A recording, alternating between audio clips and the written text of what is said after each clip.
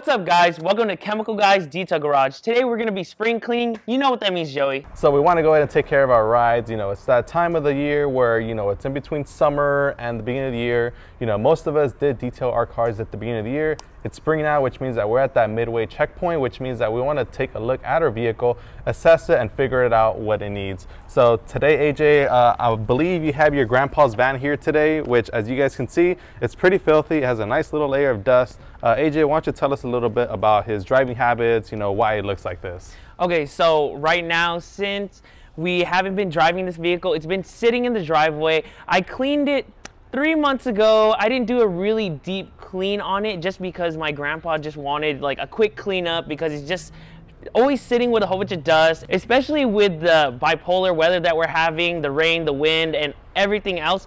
All that has just piled up in those 3 months. So we brought it here because we want to go ahead and do that spring cleaning. I want to clean it up for him so he has a very nice car to see in the driveway.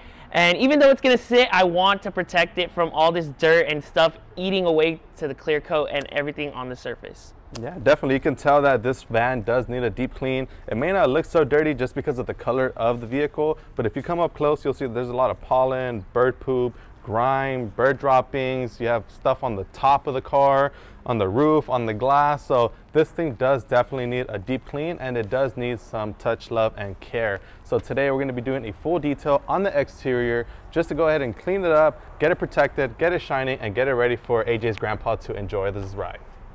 All right, guys, so to begin this process, we're going to start off with the wheels, because as you guys know, the wheels are usually the most dirtiest parts of your vehicle, simply seen as to, you know, you're driving around, you're kicking up all that dirt, grime, and anything that you pretty much run across to.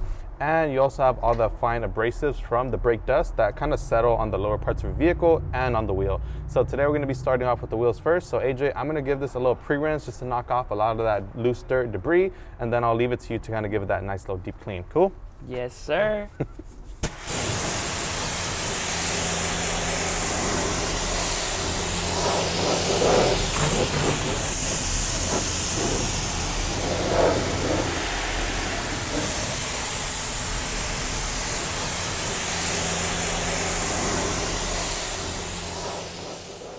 All right, so now that we're done rinsing off the wheels, we do that just to kind of knock off any kind of loose dirt and debris, just to kind of prevent ourselves from installing any kind of scratches or swirls.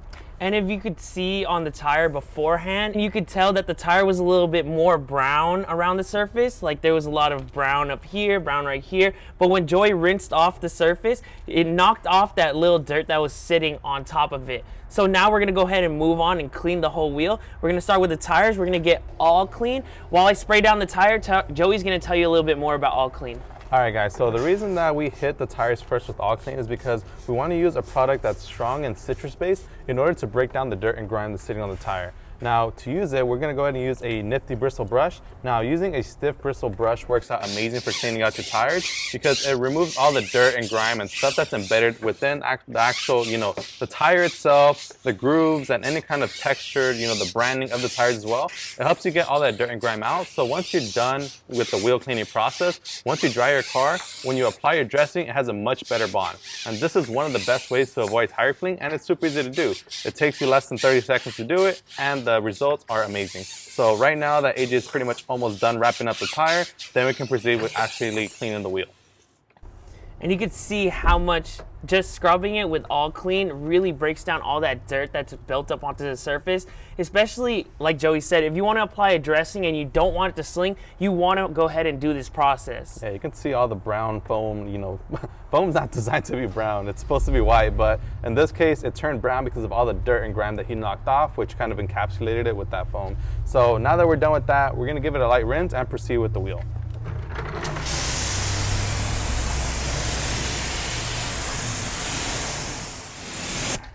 All right, so now that we're done rinsing off the cleaner and the grime from the tire, it's now actually time to proceed with actually cleaning the wheel itself. So to begin this process, AJ, what are we doing? We are gonna go ahead and get sticky citrus. It's a citrus-based cleaner that's gonna be really great for cleaning up all this brake dust that's built up in the back of the barrel, especially that these wheels aren't clean really heavily or deeply detailed just because my grandpa just wants quick washes most of the time. So this is gonna be the first time we're actually gonna be taking all this dirt and grime that's built up into the back off. So this is gonna be really interesting to see. Yeah, I mean, because most people, they'll usually end up just cleaning the face of the wheel and, you know, they're happy with that. But trust me, it's so satisfying when you clean that deeper part of the wheel, just because you see the inner portion of your wheel clean, and it just overall reflects the entire look of your wheels, especially if you have like some nice glossy wheels. You know, these aren't, I mean, I'm not saying that these aren't ugly. I'm just saying, like, if you have some custom wheels, like, it's definitely great to see when it's clean, because you get to see the overall wheel and you get to see it just how it looked when it was brand new. So let's get into some cleaning. Let's get right to it. So I'm gonna go ahead and spray citrus. And the great thing about sticky citrus is that it's designed to cling to the surface, and that's exactly why it's called sticky citrus, because once you spray onto the surface, even if you gave your wheel a pre-rinse, it just clings onto the surface, giving you the maximum coverage and the cleaning power of where you want it to be at. So in this case, he's spraying the entire barrel, and that works out great because once we grab our Red Rocket brush, which as you guys can see, it's a long, flexible bristle brush that allows you to get deep in there, and that's going to allow you to pretty much break down all the dirt and grime. You know, he said that his grandpa doesn't necessarily clean the inner portions of his wheel just because, you know, on these wheels, you don't necessarily see them all that much. However, you know, it makes a huge difference as far as like the overall look of your wheels. So that's what we're doing right now. We're giving it a nice deep clean with the Red Rocket wheel brush. And as you guys can see, the bristles are extremely flexible, which means that we can get nice and deep in there and not struggle with kind of like a smaller brush or a brush that isn't as aggressive to help us get that deep clean. It's really cleaning up that barrel because you can see right here, this was all black earlier. This was like, you couldn't see that at all, but now that we have a little bit of aggressive brush that's scrubbing the surface, it really got that looking fresh and clean. So we're gonna go ahead and finish it. And just a little quick tip for you, AJ, usually when you clean your wheels, you want to start off from the top and work your way down. Why is that? You want to work from top to bottom to ensure that you don't mix in any kind of contaminants from the bottom of your wheel to the top of your wheel. And that's pretty much the same concept with the body itself, which we'll go a little bit more into detail with as we get into the wash. But yeah, start off from the top and work your way down. That's a good thing to know as well. That's a good tip to know, especially that we have our bucket right here. So if I did it a little wrong down here, I can go ahead in my bucket and go ahead and clean the brush. And you can see that we have our amazing clear bucket right here that's gonna show you all that dirt and contaminants that are kicking off the barrel of these wheels. So dude, that water is so brown, it's so nasty. I know. That's how you know that these wheels needed a deep clean, AJ. Yes, they needed a deep clean badly. For so I'm gonna sure. spray a little bit of sticky citrus onto the brush just to give me some more cleaning power. And then, start from top, correct? yes, I will start from the top instead of the bottom this time. We'll get that proper work. So go ahead and scrub it deep. Oh my goodness, look at how all that, it's all coming out just all black. Yes, this is really a much needed spa day for this car. Get more cleaning power.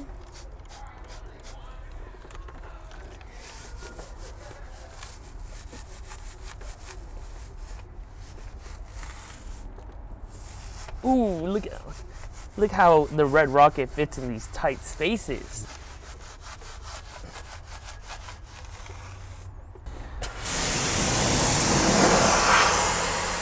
Alright guys, so now that AJ is finally done cleaning the barrel of the wheel, now it's time to clean the surface of the wheel. So to be doing that, AJ, what are we going to be using? We're going to be using our boar's hair brush paired with sticky citrus wheel cleaner still. So the boar's hair brush is going to be great for getting into those crevices, these really tight spaces, and around the lug nuts. You want to be able to clean around the lug nuts, especially because all the caked up brake dust is going to be built up inside there, especially if you don't clean it that much.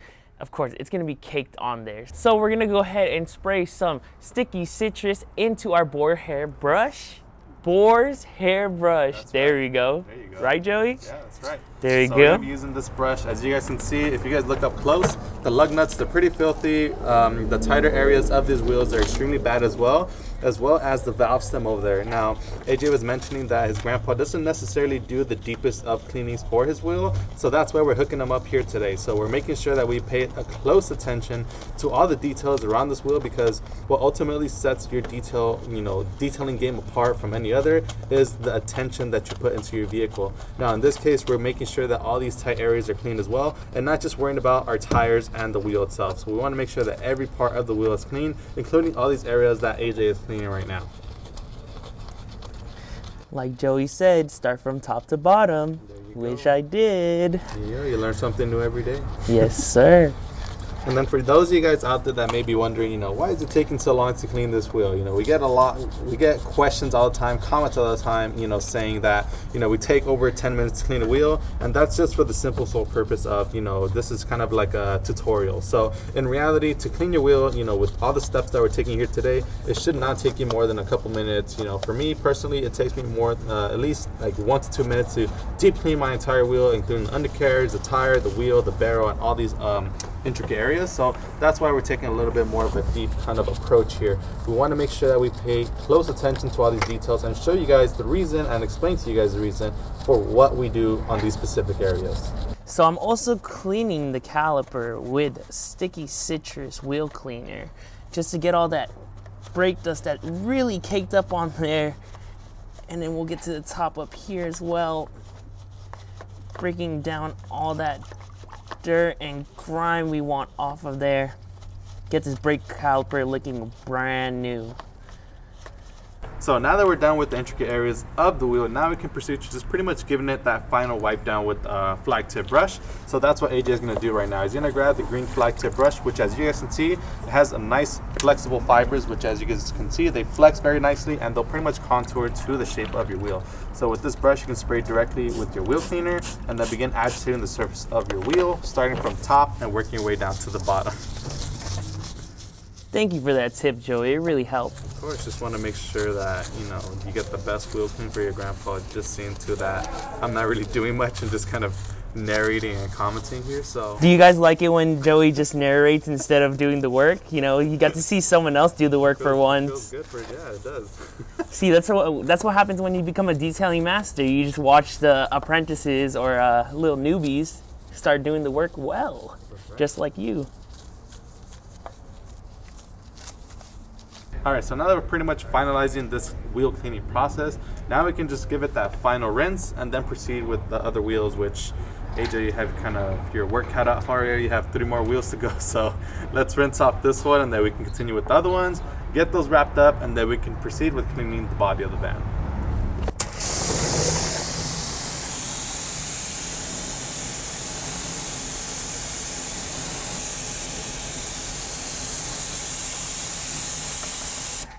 Alrighty guys, so we are finally done cleaning the wheels, which means that now it's time to finally wash AJ's grandpa's van. That's right, the moment of truth, the moment that you guys have all been waiting for. Now let's get right into it. AJ, what do we got right here in front of us? Right in front of us, we have our 2-bucket method. Our 2-bucket method is going to be great for making sure that we don't get any dirt and grime back onto the surface and scratch the paint.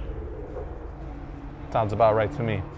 So the 2-bucket method is great because it's pretty much a filtration system that we use in our buckets so that we filter out any kind of abrasive wash particles that gets on our wash mitt from going back and forth from our wash bucket to our vehicle. So the way to use it is we have our 2 dirt traps here. AJ is going to so kindly show you guys how to insert them into your bucket. As you guys can see clearly with our new ultra clear buckets, the dirt traps go in at an angle and they sit down flat as you get towards the bottom so that they create a seal and they stay at the bottom of your wash bucket so they filter out the abrasive particles without them kind of refloating up and, you know, not doing their job. So now that that's all set up, we also have our 2 chenille microfiber wash mitts that we're going to be using to wipe down the van today. And in combination, AJ already got our big mouth foam cannon ready and prepped with some citrus washing gloss. So citrus washing gloss is what AJ decided to choose to wash his grandpa's van because, I mean, as you guys can see, it's pretty filthy. It needs that deep clean. You know, usually on the maintenance clean, you can go with a pH balanced soap or a maintenance soap such as Mr. Pink. But in the case of this van, we want to make sure that we're using the proper cleaning strength to break down all the dirt and grime that's on the surface with ease so that we have the easiest wash experience. So that's why we're using this combination today. So what we're going to do now is set our soap in our buckets. Now we have our green bucket dirt trap here that we're going to utilize for our soap bucket. So I'm going to let AJ do that because I see him kind of standing there wanting to do something. So, how did you know? There we go. So we're going to put 2 ounces into our soap bucket. So 1, 2, there we go. And we already have 2 ounces in the foam cannon as well that he already prepped. So now that there's all that's left to do is pretty much rinse off the car and then we start foaming. Don't forget activating the suds right here. Activate the suds, damn, can't forget that. Here you go, AJ. I'll let you do the honors, okay? Try not to make a mess. I'll try my best. Woo! There we That's pretty go. good. I give that a 6 out of 10 on 6 the out of foam 10? scale. Oh, don't worry. It's okay. Do better next time. All right, so with that being said, we're gonna give the van a pre-rinse to knock off as much loose dirt and debris as we can, because remember, we wanna prevent the chance of us scratching and damaging his grandpa's paint. So that's why we do the pre-rinse, just how we did on the wheels. We're gonna do it to the paint, and we'll be right back with you guys once we're done. Top to bottom? Yes, sir. Let's do it.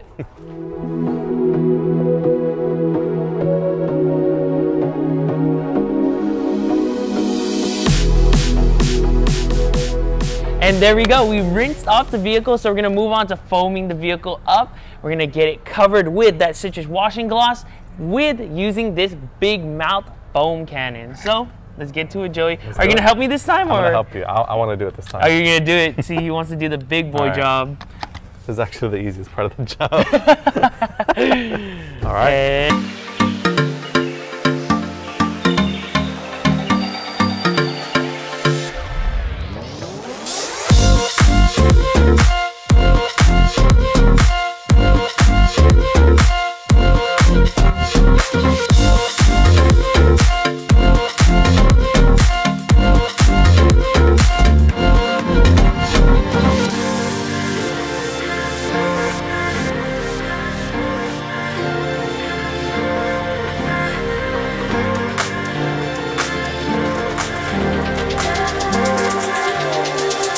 We can actually proceed to actually wiping it down with our wash mitts. So you guys saw AJ activate our suds. We're gonna reactivate them just to kind of make sure that we have the best lubrication possible.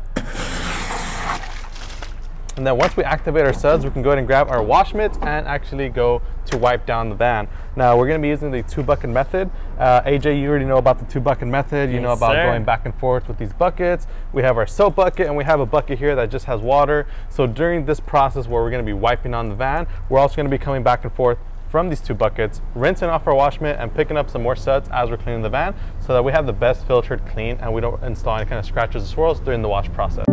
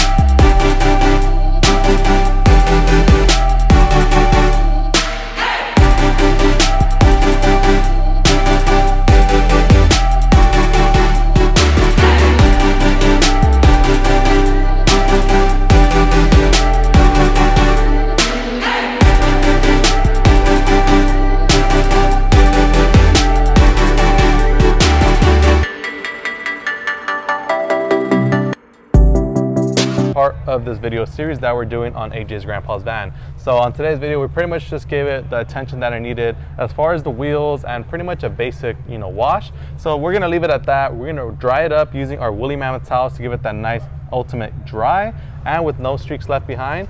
Dry it up, and then we're gonna pull it inside for part 2, where we show you guys how to deep clean the interior. You guys definitely don't wanna miss out on that video because this interior is filthy. So make sure to stay tuned for that video if you guys wanna see it. As always, my name is Joey. My name is AJ. And this is Chemical Guys Detail Garage. We'll see you guys next time.